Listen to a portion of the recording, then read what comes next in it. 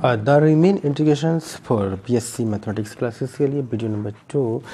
इसमें बात करने वाले हैं partition and Riemann sums. Partition and Riemann सम के 3 डेफिनेशंस हैं। एक डेफिनेशन हो चुकी है, डेफिनेशन नंबर 1 में था, फिर भी थोड़ा सा उसको बता देते हैं। डेफिनेशन नंबर 1 इसमें था कि आई ए बी कोई इंटरवल है, enclosed and bounded interval. V A ये एक क्लोज्ड एंड बाउंडेड इंटरवल है, बाउंडेड इंटरवल, ठीक है। यानी कि और इसके बीच कुछ पार्टीशंस हैं। देन द पार्टीशन या डिसेक्शंस कह सकते हैं, या उसको नेट कहा जाता है, एनईटी नेट। द पार्टीशन और डिसेक्शन या net lies A and B, so to mean A and B, तो A and B को भी इंक्लूडिंग किया जाता है। तो पार्टीशन होते हैं वो डिनोटिंग करते हैं x1, x2, x3 dot dot dot xn से,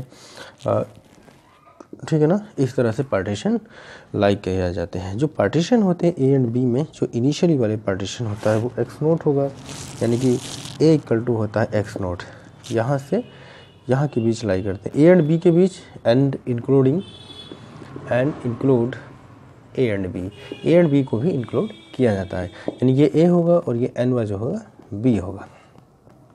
बीच में x1, x2, x3 dot dot dot dot इस तरह से पार्टीशन पड़े होंगे, ठीक है। तो यहाँ पे जो है ये छोटा है, ये इससे बड़ा है, इससे बड़ा है, इस तरह से क्वांटिटीज़ आती रहेंगी। इससे पहले xn-1 होगा, ठीक है। तो I1 है, कुछ सब इंटरवल होंगे जैसे कि x नोट और x1 के बीच, एंड I2 को कह सकते हैं x1 एंड x2।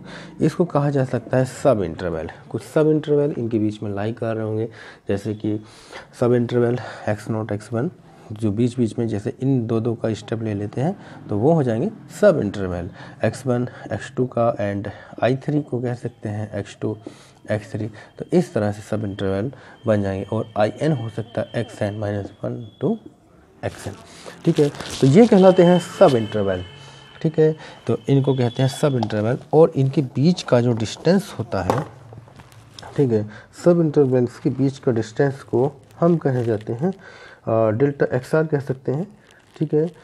और इसको कहा जाता है नॉर्म या distance between the sub intervals. Distance between the sub interval XR equal to कहलाएगा XR-1 पे हर R equal to 1 2 dot dot dot n, ठीक है। यहाँ पे R equal to 1 2 3 dot dot dot n तक हो सकता है, मे बी ये पॉइंट हो सकते हैं, ठीक है। जो XR-1 एंड XR जो सेगमेंट हुआ, इसको कहते हैं length of the segment. Delta XR is the length of the segment, ठीक है। डेल्टा XR क्या कहलाता है? डेल्टा जहाँ पे डेल्टा XR है इसको कहते हैं length of segment. Length of segment XR-1 to XR, ठीक है। यानी कि डेल्टा XR इनके बीच का लेंथ होगा, इसको लेंथ कहा जा सकता है। एंड जो सेगमेंट है the norm of partition, P के टर्म में जो ग्रेटेस्ट ऑफ लेंथ होती है उसको नॉर्म भी कहा जाता है, ठीक है। यानी कि P का डबल मोड से जो डिनोट करते हैं नॉर्म होता है, ठीक है। नॉर्म ऑफ सेगमेंट, या इसको कह सकते हैं greatest length of segment, greatest length of segment या मैक्सिमम लेंथ ऑफ सेगमेंट। यानी कि नॉर्म ऑफ पी या मैस, नॉर्म कहते हैं या मैस कहते हैं, MESH मैस कहा जाता है या नॉर्म कहा जाता है। Norm of P equal to होता है maximise of delta XR Behar R equal to 1 2 3 dot dot n तक, ठीक है। ये डेफिनेशंस पिछली वीडियोस में डेफिनेशन नंबर 1 हो चुकी थी।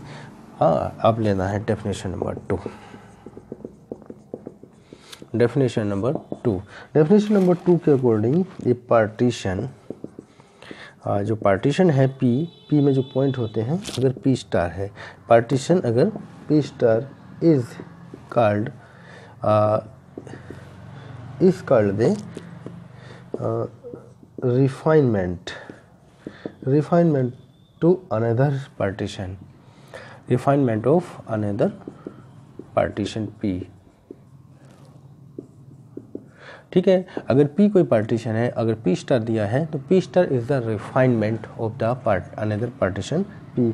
P स्टार को अनदर पार्टीशन कहा जाता है, ठीक है। And P star is फाइनर then P, ठीक है। P स्टार क्या होता है, फाइनर होता है।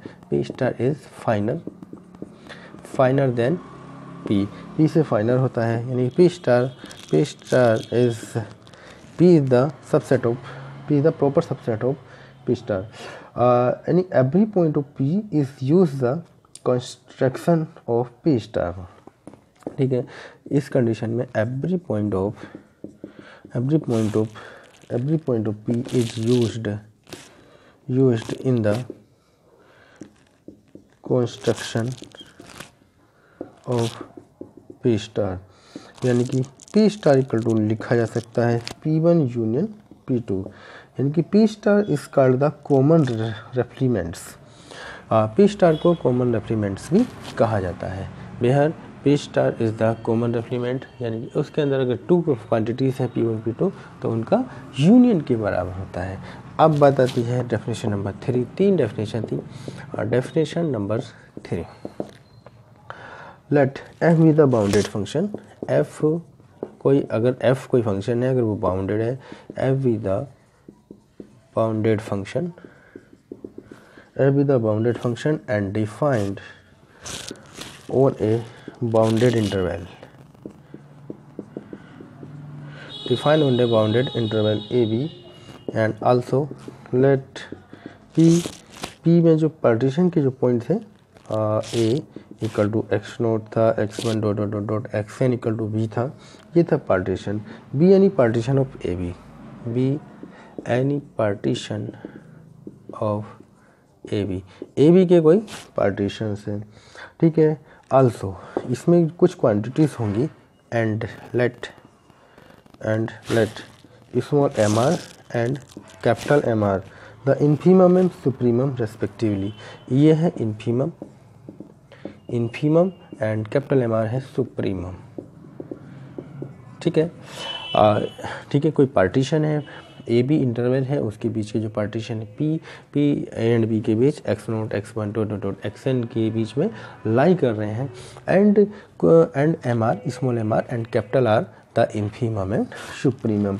जो इन्फीमम हुआ करता है, इन्फीमम mr इक्वल टू होता है infimum of functions of x, यानी कि xr-1 less than to xr, ये इस कंडीशन में लाई करता है।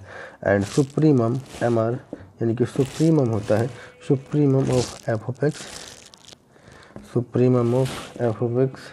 Such that xr-1 less than to x and xr। Infimum जो छोटी क्वांटिटीज़ होती है। अब बात आती है इन्फीमम क्या होता है, सुप्रीमम क्या होता है, ठीक है। अगर ये क्वांटिटीज़ है, इसमें जो छोटी से छोटी क्वांटिटीज़ होगी, जहाँ से इनिशियली स्टार्टिंग कर रहे हैं उसको इन्फीमम कहेंगे, और जो ग्रेटर वाले पॉइंट पे होगा वो सुप्रीमम कहेंगे, ठीक है। इन्फीमम एंड सुप्रीमम, ठीक है। तो छोटे से छोटे वाले पॉइंट हैं इन्फीमम कहलाता है, और बड़े से बड़ा वाला सुप्रीमम। अब बात आती है LPF, अगर लोअर रीमेन सम, ये तो इन्फीमम में सुप्रीमम हो गए, फंक्शन से निकल कर है। एक कंडीशन है, अगर ये लिखा हुआ मिल जाए LPF, तो इसको कहा जाता है लोअर रीमेन सम, लोअर रीमेन सम कहते हैं, या लोअर डार्बोक सम भी कहा जाता है, लोअर डार्बोक सम, ठीक है। इसे लोअर रीमेन सम या लोअर डार्बोक सम भी कहते हैं। ऑफ f किसका, फंक्शन का, ऑन द इंटरवल AB। अब बताते हैं अगर UF कहीं लिखा मिल जाता है, UPF, ठीक है।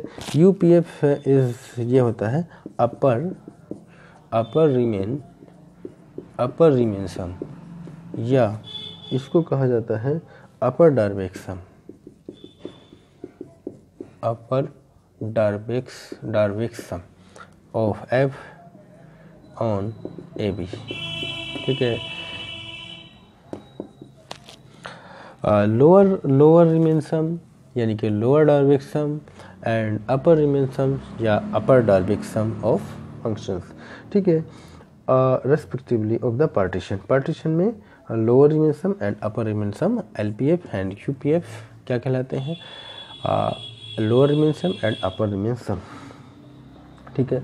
अब बात आती है lower remain some and upper remain some to P में होते हैं, किसी पार्टीशन में होते हैं, पार्टीशन पी के होते हैं with respect to partition, and LPF is less than हो सकता है यूपीएफ के, लेस देन हो या इक्वल हो, एलपीएफ यानी lower remain sum less than या इक्वल होगा अपर रिमेन सम के, ठीक है।